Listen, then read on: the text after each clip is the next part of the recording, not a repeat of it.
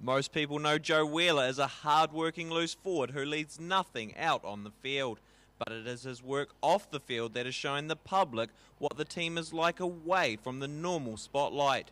Wheeler hosts Highlanders TV, a weekly online show that allows viewers to see the players up close and personal. It's just sort of trying to showcase their personalities as much as anything, because I guess in front of the media, the general media, guys are pretty sort of not really themselves. They put on a bit of a front, so just trying to show the fans their true personalities. Wheeler signed with the club this season, looking to cement a starting spot in the side after strong ITM Cup performances.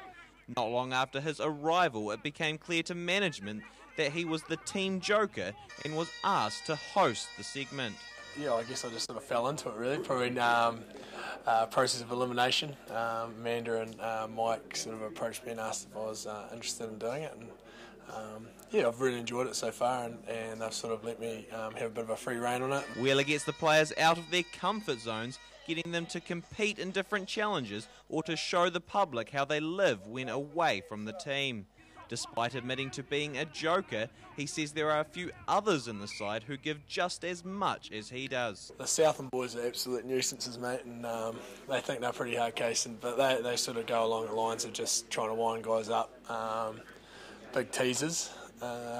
But yeah, there's a lot of humorous boys and I guess humour from all over the country, and throw it all together in one room. It makes for a bit of a laugh. Wheeler says his main focus is putting together strong performances on the field, but would like to stick with broadcasting after his playing days are done. Yeah, I think I'd like to get into that, whether it was rugby or I really enjoy cricket as well. So maybe the next Ian Smith.